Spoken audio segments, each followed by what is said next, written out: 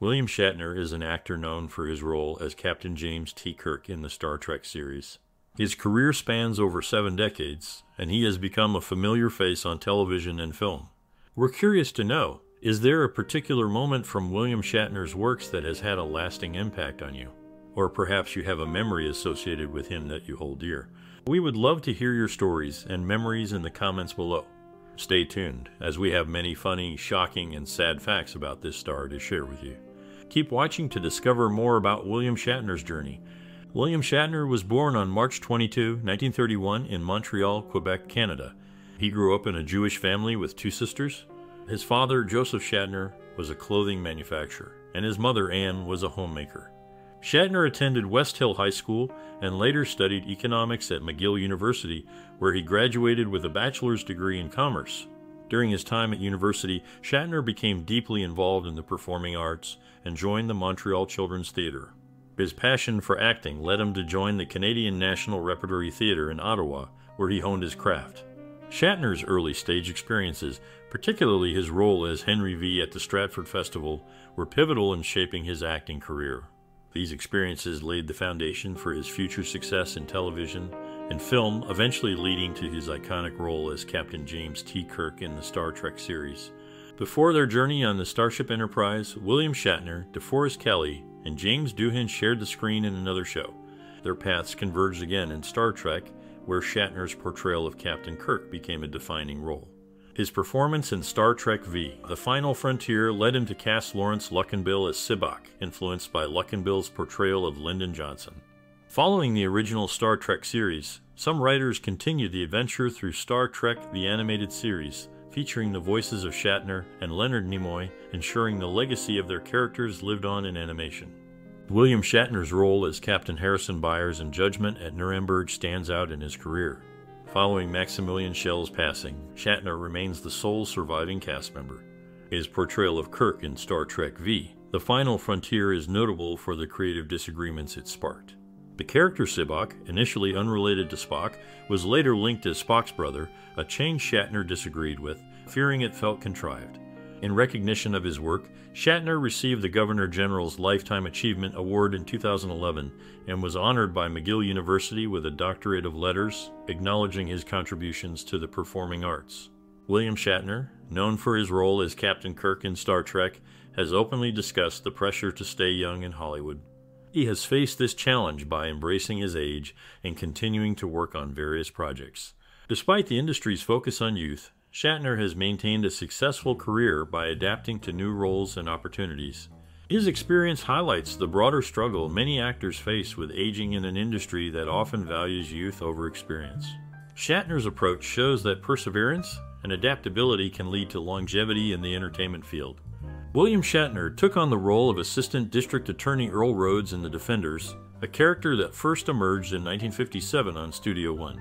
His portrayal of Sergeant T.J. Hooker in the television series T.J. Hooker was notable for his on-screen relationships with much younger women, reflecting a pattern in his personal life where he married women significantly younger than himself. In Star Trek III: The Search for Spock, Shatner delivered a memorable improvised moment as Captain Kirk, reacting to the news of his son's death with a physical stumble that has left fans wondering whether it was intentional or a genuine misstep. In the comedy film Loaded Weapon 1, William Shatner portrays General Curtis Mortars. He engages in a verbal duel with Mike McCracken, played by Dennis Leary, who quotes the Beatles to make his point. In Star Trek V: The Final Frontier, Shatner's character, Captain Kirk, calls Spock his brother, despite having a brother, George Samuel Kirk, who appeared dead in an earlier episode. Lastly, in Star Trek Generations, Shatner as Kirk delivers his final words, an impromptu "oh my," symbolizing a step into the unknown, a fitting end for a character known for exploring new frontiers. William Shatner's dedication to his role as Kirk in Star Trek V: The Final Frontier was evident through his rigorous daily routine of aerobics and strength training. His commitment extended to waking up at 4 a.m. every day to fulfill his responsibilities as both actor and director. In his portrayal of Sergeant T.J. Hooker, the crossover of actors between T.J. Hooker and the Star Trek series highlighted the interconnectedness of his career with the franchise. Notable actors from Star Trek made appearances on T.J. Hooker, creating a bridge between the two universes. Shatner's vision for Star Trek V also included a desire to introduce a unicorn for Sabac's horse, aiming for a mythical touch. However, this idea was vetoed to maintain the science fiction essence of the series. Shatner's influence and connections within the industry have fostered a network of shared talent across his projects, reflecting his significant role in television history. In Star Trek V: The Final Frontier, William Shatner, playing Captain Kirk, had a vision for the final showdown that was ambitious. He wanted to show a dramatic battle against a deceptive god-like figure with a reveal of Hell's 10 layers inspired by Dante's Inferno. However, budget constraints from Paramount Studios led to the cancellation of this concept, including the rock monsters designed for it. For Star Trek VI: The Undiscovered Country, the Rura Pen prison scenes were shot in Los Angeles' Bronson Park. Despite the warm weather during filming, Shatner and co-star DeForest Kelley had to act as if they were enduring bitter cold. Shatner's direction of Star Trek V was marked by a positive work environment, even under the pressure of tight deadlines. George Takei, who played Sulu, praised Shatner's leadership and found the experience of working with him as a director to be unexpectedly enjoyable despite their past differences.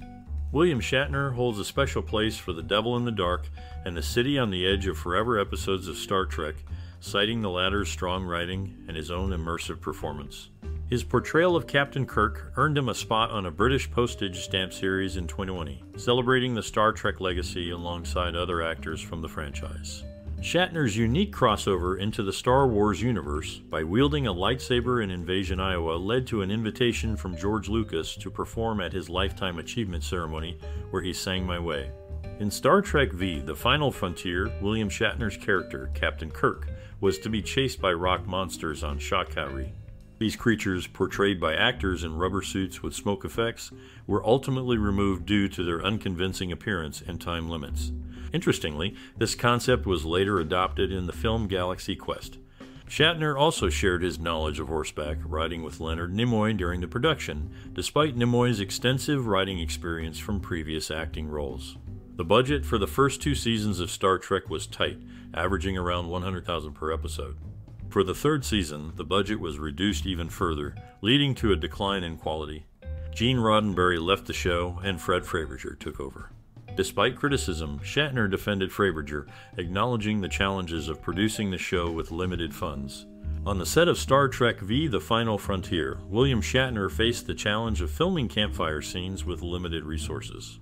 The crew had to use close-up shots because they couldn't build the entire set, including the tops of trees. During this time, Wil Wheaton, a young actor from Star Trek: The Next Generation, experienced a tough moment when he met Shatner, his idol, who initially acted rudely. However, after a conversation with Gene Roddenberry, Shatner made amends by sending Wheaton a card, praising his acting skills, and inviting him to visit the set again. Additionally, it's known that Shatner is unable to perform the Vulcan salute, a fact shared during an episode of The Tonight Show with Conan O'Brien. William Shatner's experience with Star Trek: The Motion Picture was a mix of surprise and resignation. After viewing the film, he thought the slow pace signaled the end of the Star Trek series. Despite his initial doubts, the franchise continued to thrive, proving his prediction wrong. His role as Captain Kirk required a unique solution to accommodate his fluctuating weight, leading to the creation of a green captain's uniform. Additionally, the character of Commander Decker was introduced as a contingency plan by Paramount Studios, who were preparing for the possibility that Shatner might not continue in his iconic role due to financial negotiations. This foresight allowed for a smooth transition in the storyline, ensuring the series' longevity. William Shatner's life has been as dynamic off-screen as it was on. He lived on Girard Street in Montreal, Quebec, a place far from the Starship Bridges he would later command. His love for horses is well known, leading him to purchase one from a man connected to Hollywood through family ties to Chelsea Field and Scott Bakula. On the set of Star Trek: The Motion Picture, Shatner, who played Captain Kirk, joined forces with DeForest Kelley and Leonard Nimoy to push for a script that honored the relationships and characters they had brought to life on television. Despite their efforts, the script went largely unchanged, leaving them to navigate a story that felt unfamiliar, even in the vastness of space they had come to know as home.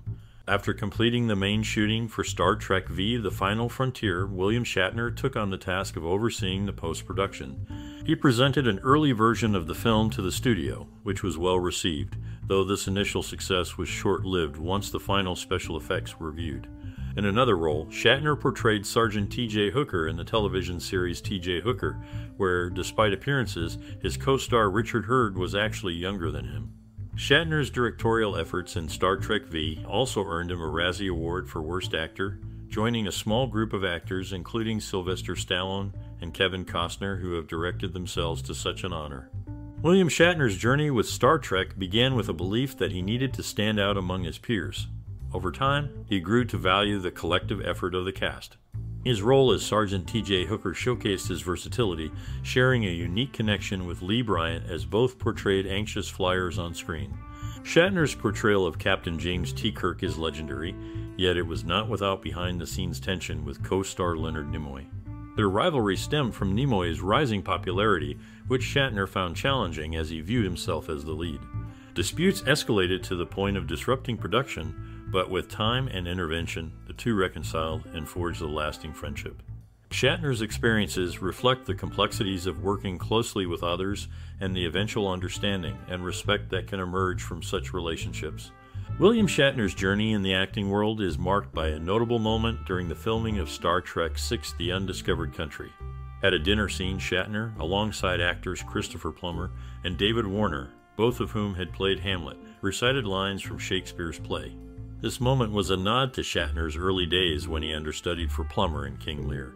Shatner stepped in for Plummer at the Edinburgh Festival with only hours' notice, delivering a performance that spurred a friendly rivalry between the two, pushing Plummer to deliver one of his best performances the following night. In another instance, Shatner's portrayal of Captain Kirk crossed paths with Al Pacino during the filming of Frankie and Johnny.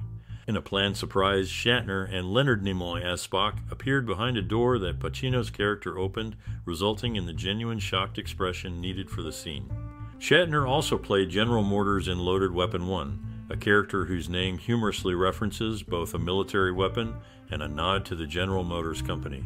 This role was part of a film where character names were playfully derived from well-known firearm brands, adding a layer of humor to the action-packed movie.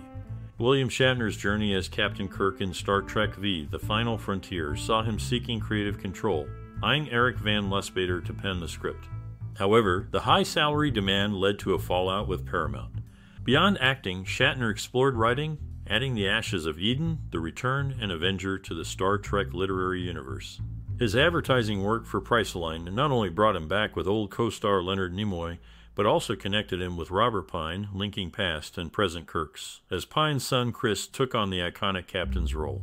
William Shatner's portrayal of Sergeant T.J. Hooker in the television series T.J. Hooker showcased his acting skills beyond his famous role as James T. Kirk in Star Trek.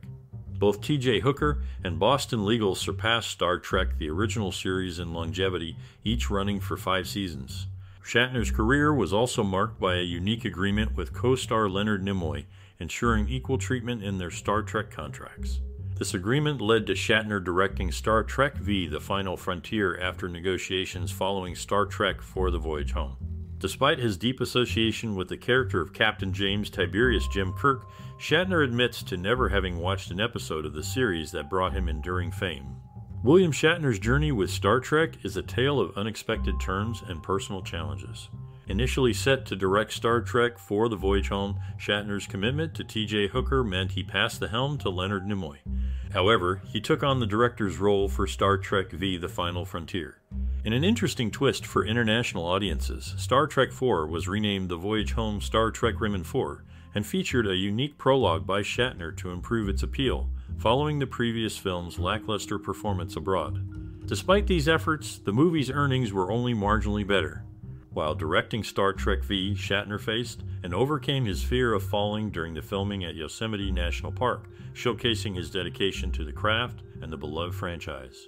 William Shatner's portrayal of Captain Kirk in Star Trek, the motion picture, came with its challenges, including uncomfortable uniforms that were disliked by the cast. These uniforms were so difficult to remove that they required help, and Shatner's corset, worn since the 1970s, was sometimes visible underneath. The cast insisted on new uniforms for the sequel, leading to the iconic red tunic seen in subsequent films. And Third Rock from the Sun, Shatner's character, the big giant head, references a creature on the wing of a plane, a nod to his role in the Twilight Zone episode Nightmare at 20,000 Feet, and John Lithgow's portrayal of the same character in Twilight Zone the movie. This clever exchange connects Shatner's past and present work, as Lithgow's character acknowledges experiencing the same event.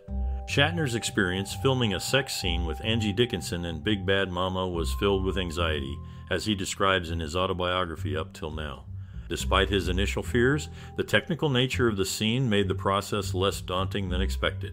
Dickinson's last-minute decision to have the crew present during the filming added to the scene's complexity, but ultimately the shoot went smoothly. In Star Trek V: The Final Frontier, William Shatner, portraying Captain Kirk, made a casting switch that led to George Murdoch playing the role of the god creature instead of the Klingon diplomat Cord, a part initially intended for him. This change was prompted by Shatner's appreciation for another actor's performance. Shatner's admiration for Herman F. Zimmerman's set design on Star Trek. The Next Generation also influenced the visual upgrade of the Enterprise's bridge in the film, aiming for a similar aesthetic. Despite the film's mixed reception, Zimmerman's contribution to the Star Trek legacy remains notable. Adding to the family's achievements, Shatner's daughter, Elizabeth, was honored as Miss Golden Globe in 1985, marking a special moment in her career. William Shatner's unique way of speaking, with its sharp theatrical pauses, has become so distinctive that it's often called Shatnerian. His approach to delivering lines made his portrayal of Captain Kirk in Star Trek VI: The Undiscovered Country memorable. In one notable scene, Shatner, as Kirk, had to eat Klingon food during a dinner scene. Unlike his co-stars, who avoided eating to not repeat the action in multiple takes, Shatner went for it, motivated by a 20 offer from director Nicholas Meyer for each take. Afterward, Shatner had to remind Meyer to pay up. Shatner's involvement with Kingdom of the Spiders is another highlight of his career. He was set to direct and star in a sequel, Kingdom of the Spiders 2, in the late 1980s. The story was about a man with a fear of spiders being tortured to reveal a secret. Although the project was announced with much fanfare, it fell through when the studio declared bankruptcy. A similar fate met another attempt at a sequel in the early 1990s. Even a later attempt with a plot involving government experiments and Native American themes didn't materialize. As of the last update, no sequel has been produced. William Shatner's portrayal of Captain James Tiberius Jim Kirk in Star Trek left a lasting impression on television. His favorite episodes were The Devil in the Dark and The City on the Edge of Forever. Raised in Montreal, Quebec, he speaks both English and French. In Star Trek V: The Final Frontier, Shatner's idea of the Enterprise crew encountering a deity was controversial, clashing with creator Gene Roddenberry's vision and causing a rift that lasted for years. Roddenberry's own attempts to explore similar themes had been consistently turned down by Paramount Studios, leading to his criticism of the film series until his death. William Shatner is known for his role as Captain James Tiberius Jim Kirk in Star Trek. Following the passing of Nichelle Nichols, he, along with George Takei and Walter Koenig, remain as the surviving main cast members. His daughter, Melanie Shatner, appeared in Star Trek V: The Final Frontier, which William Shatner directed. The connection between Star Trek, the original series, and other shows is strong, with many actors crossing over. This includes George Takei, Leonard Nimoy, Vic Perrin, and Percy Rodriguez, highlighting the shared history and community among the Star Trek series, initially connected through their filming locations at Desilu Studios and later Paramount Studios. William Shatner's career includes a unique musical endeavor from the late 1960s, where he recorded The Transformed Man, an album that has gained a reputation for its dramatic interpretations, including a memorable take on Mr. Tambourine Man. His approach to performance, once critiqued, is now fully embraced by him. In his role as Captain Kirk in Star Trek V: The Final Frontier, Shatner faced challenges beyond the screen. Filming in the Mojave Desert's intense heat led to tensions on set, including a confrontation with the head electrician and a disagreement with cinematographer Andrew Laszlo. Despite these hurdles and a transportation mishap, the crew captured crucial scenes, albeit with the exhausted cast moving at what Shatner dubbed the Sabak Shuffle. Away from the camera, Shatner engages in a different kind of battle at Splat Attack, a paintball center he runs in the United States. He not only oversees the facility, but also steps into the fray, participating in paintball competitions himself. In Star Trek: The Motion Picture, William Shatner's portrayal of Captain Kirk required a complex sequence of shots just to depict the travel pod's journey to the Enterprise. It was a labor-intensive process, with 45 shots taken over as many days and teams working non-stop to meet the deadline. The filming technique varied based on the shot distance. Close-ups of Shatner were used for near views, while puppets substituted in longer shots. Shatner's role as Kirk in Star Trek V: The Final Frontier almost didn't include George Takei due to their personal differences. However, Shatner managed to persuade Takei to join the film, ensuring the original crew was part of the adventure. In the Andersonville trial, Shatner played Colonel Chipman, who led the 2nd Iowa. This role had a subtle connection to his iconic character, Captain James T. Kirk, who was also from Iowa. Shatner's ability to switch from a space explorer to a historical military figure showcases his adaptability as an actor. William Shatner's early days on stage were filled with unexpected turns. During one performance, he had to play piano music that was being played off stage, and then, in a twist, use a weapon from a drawer to act out a murder scene. The piano part did not go as planned, and the only weapon he found was a corkscrew.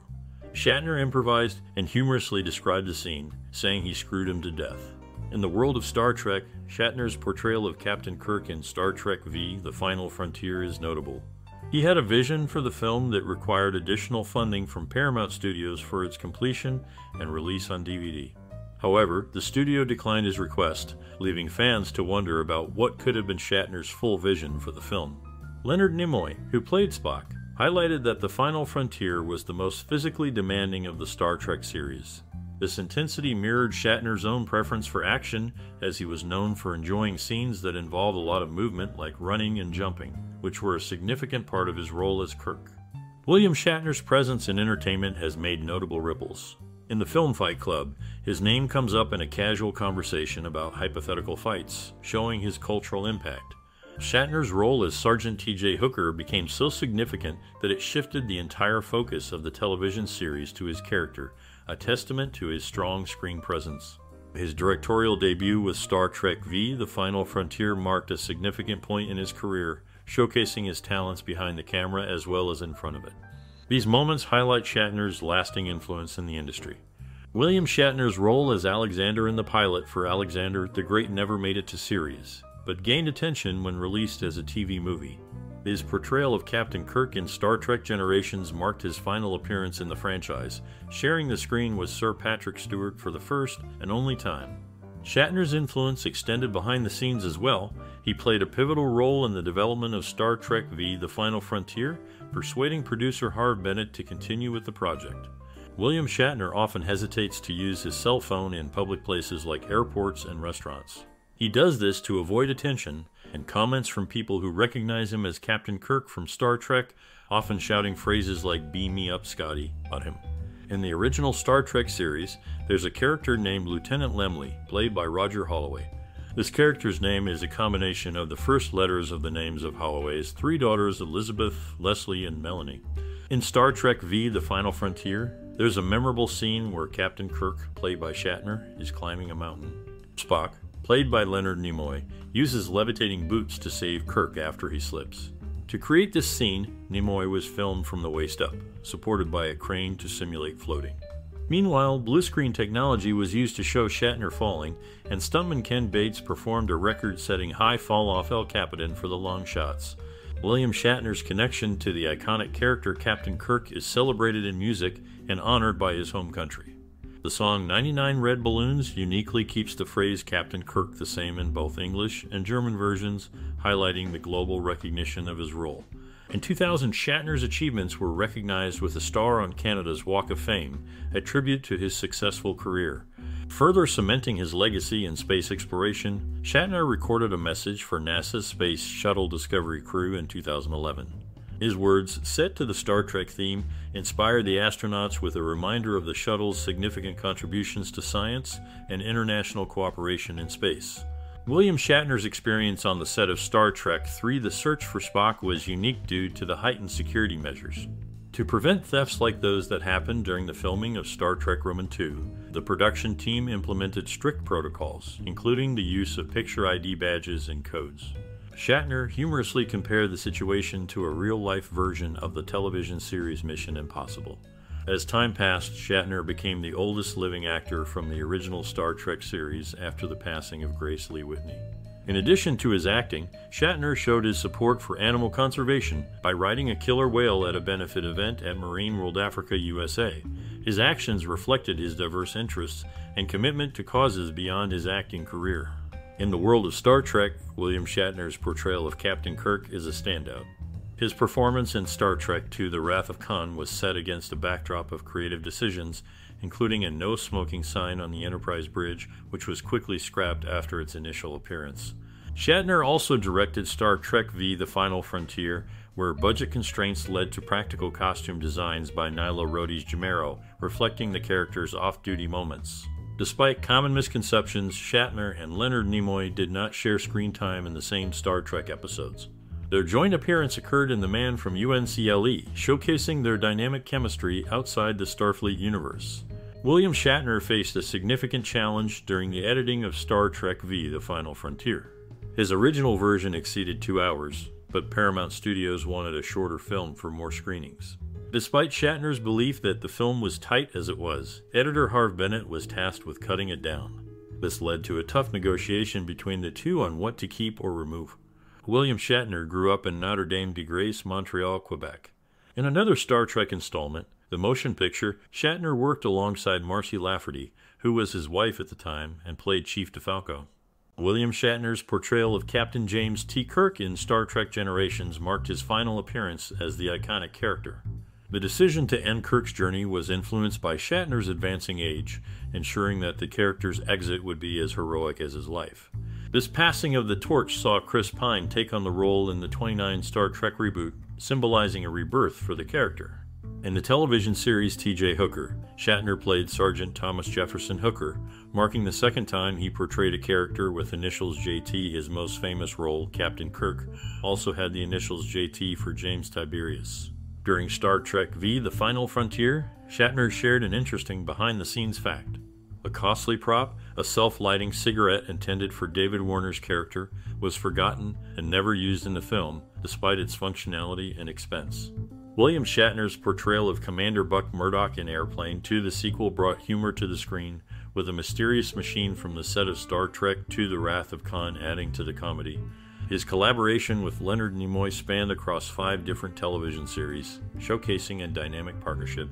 In Star Trek V: The Final Frontier, Shatner, as Captain Kirk, faced challenges beyond acting when the final visual effects failed to meet expectations. Despite efforts to secure additional funding for reshoots, the studio declined, leaving the film's climax as is. William Shatner finds joy in the simplicity of horseback riding and the challenge of a tennis match. His love for horses is not just a pastime, it's a passion that he actively pursues. On the set of Star Trek For the Voyage Home, Shatner, portraying Captain Kirk, and Leonard Nimoy as Spock brought their own twist to a scene with an improvised exchange. Their creative decision to alternate yes and no answers added a layer of humor to the film. In another Star Trek installment, The Search for Spock, viewers might notice a deliberate pause in the opening credits. This pause, lasting 6 seconds before DeForest Kelley's name appears, is a subtle nod to the absence of Nimoy's name, which would traditionally follow Shatner's. It's these small, thoughtful details that contribute to the enduring appeal of the Star Trek series. William Shatner's portrayal of Kirk in Star Trek II: The Wrath of Khan included a unique prop at Space Station Regula 1, a machine with red tubes that blink back and forth. This prop was later used in Airplane II: The Sequel, where Shatner humorously comments on its purpose. It also appeared in Star Trek: The Next Generation.